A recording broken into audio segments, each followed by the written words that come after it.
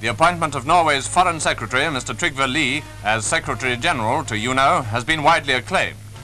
His first screen talk is exclusive to British Movietone News. If we admit that the great powers must play the leading role in the Security Council, this does not mean that other nations should not make a very important contribution to our common work.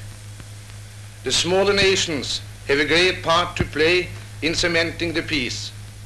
They are disinterested in many political disputes. Their ambitions are cultural and economic. Their foreign policy should aim at making a sincere contribution to the mutual understanding and conference of the great powers.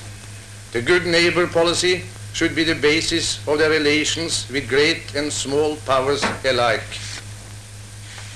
Do not, in this hour of launching the United Nations, forget that Nazism and Fascism are still alive and infecting the minds of many human beings.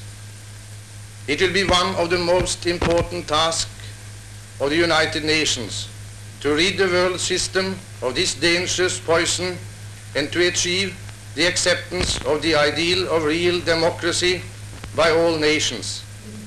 We must not fail in this.